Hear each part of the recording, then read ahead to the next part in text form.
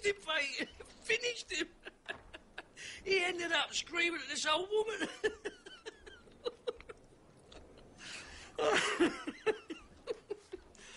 Yeah. But, nevertheless, no. No? No. What, not even the men of your skill and sophistication, Mr. Crackett? Yeah, of course I could do it. Although there's probably no one else could. But tell me this, Fagin. A man like you, and what you do, what you are, you know the answer.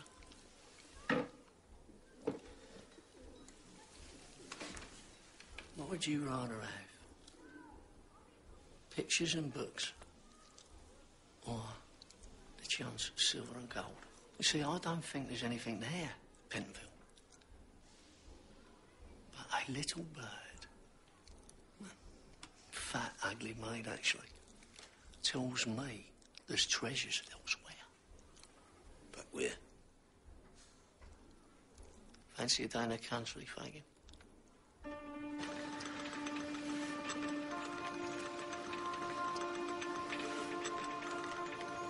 See, a little lattice window, about 5 foot off the ground. Shutters on the outside. See it, Fagin?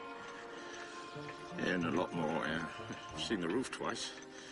It's just a fine roof. Yeah, well, that window's so small, they probably didn't think it was worth defending it. But your guess was good, Fagin. The wrong house, but a good guess. Perfect for a little boy.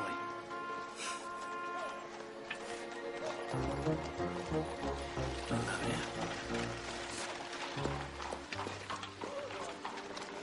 Shift it, Fagin. Yeah.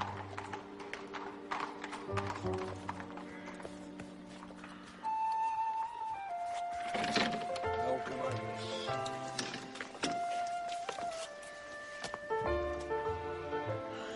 Rose! Oh! It's good to have you back.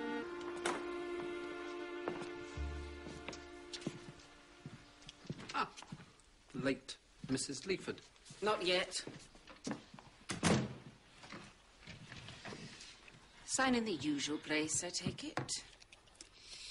Year in, year out. Get insulted, receive a pittance, go away for yet another year. Good. Always preferred when you're brusque and to the point. Have you found the child yet? Found the mother yet? Have you looked? Of course you haven't. And would you sign there on behalf of your son, if you would be so kind? You have his written authority with you, don't you?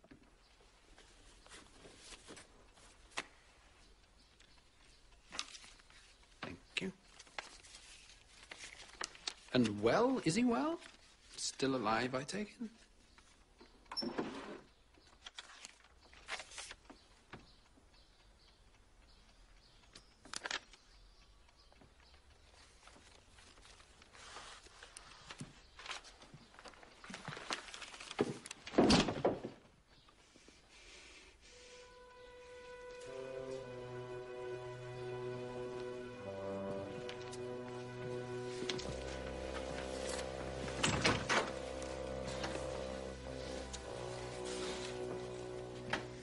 I would not be you.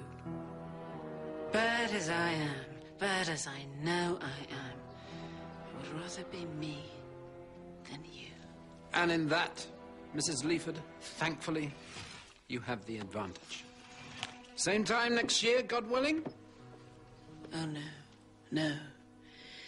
Not next year.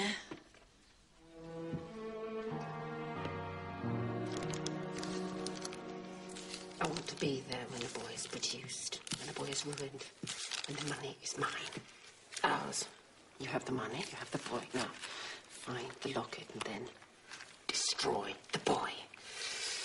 If I were 20 years younger, I would. You did, Mother. You did.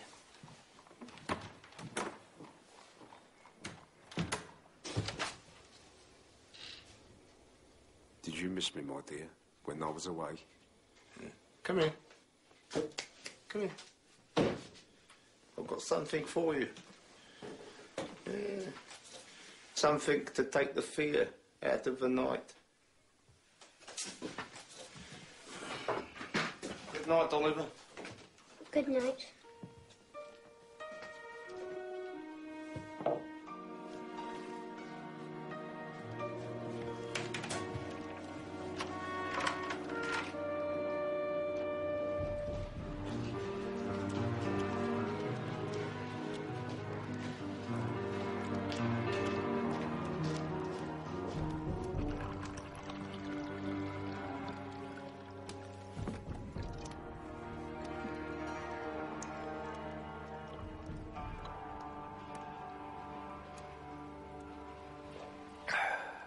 There. Now I'm ready. For business, Bill? For business, so. Say what you got to say about the robbery. Bill, please, please. Someone might hear us. Who can hear us? No one can hear us.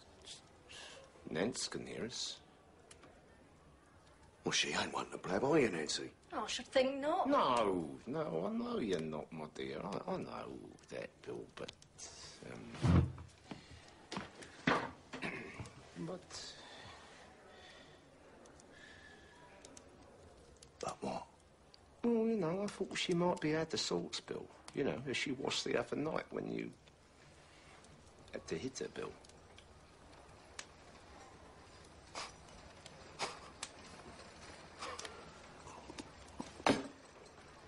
I ain't one to blab, Fagin. All the years you known me. Get back to the house. Get back to this house in Chertsey. Come on, Fagin. Whole place is sealed up like a jail, Bill. Like a jail. Except there's one part you and Toby can crack safe and soft, but, and late at night. But, oof, Bill, it's as small as the windows. That small? What, and narrow? Yeah. Would you be wanting any other hands except yours and Toby's? None, except for a boy. Yeah? Your boy. Yeah, I want a boy, but he can't be a big un. Good boy. Now then, Fagin, here's your chance. Why don't you tell Bill who you've got lined up? Why don't you tell Bill about Oliver?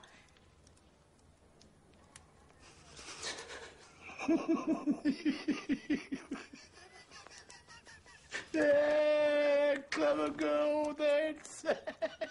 She's clever, Bill, clever. Sharpest girl I ever saw. It was about Oliver I was going to speak, sure enough, Bill. Hey, he's the boy for you, Bill. What, him?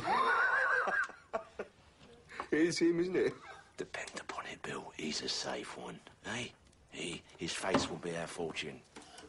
Your fortune? Hey, I've had him in good training. Besides, the others are too big. Well, he is just the size I need. Yeah, I mean, he'll do everything you want, Bill. Everything. That is, you know, if you frighten him enough. Frighten him? If there's anything wrong about him when we get to work, you won't see the boy alive again. Is that what happens, Bill? You do that, Bill. After all, he's only a boy.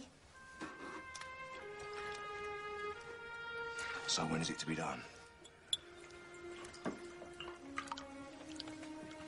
Tomorrow night, Bill.